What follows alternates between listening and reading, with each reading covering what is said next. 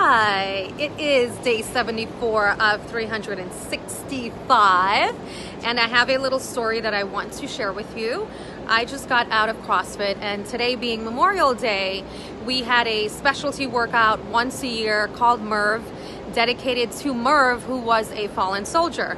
And I've never done this workout before. It was quite challenging, but I was up for the challenge. And so this is what Merv was. We had to start with a 1 mile run, followed by 200 push-ups, 200 pull-ups, 300 squats, and then complete it with another 1 mile run. Yeah, I know, I was nuts to go, but I was up for the challenge today. And as I was doing this workout, it was really hard. And as I got halfway through, I started noticing that my arms were giving out. I couldn't even get up the bar. I mean, I was just flapping. And suddenly, my mind kicked in and it started to say things to me. I know this sounds crazy, but it was really good. My mind started saying, "You got this. You are the best. You are the champion. You are the best. You are the best." And what I noticed was suddenly I started flying up that pull-up bar like it was my first one. Like I slept 20 hours and had all of the energy I could possibly have.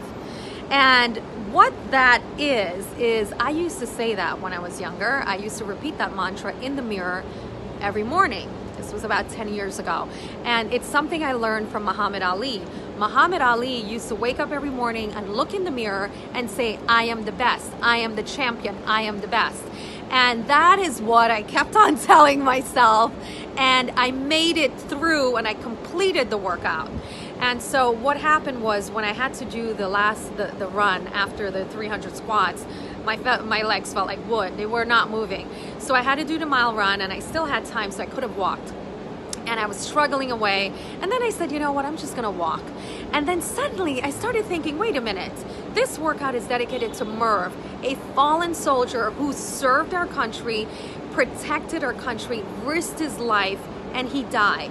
The least that I could do is run this mile and finish this workout in honor of him, in power and pride. And so my legs started running and running. And also because I didn't want to finish last. So I finished the workout before that time, the time limit. I finished it with all that power, and it was telling myself, my self-talk was super important. I am the best, I am the best, I am the champion, I got this. Imagine if I do that, if I talk to myself like that 24 hours a day. That's what I started thinking.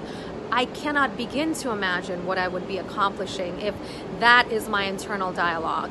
And also, what I found is when my goal is dedicated to something greater than myself, I get to it so much faster and I complete it with much more power and gusto than I normally would, which is I dedicated these videos to my mother. I dedicated a lot of the projects I'm working on to my mom. And this workout today reminded me of that.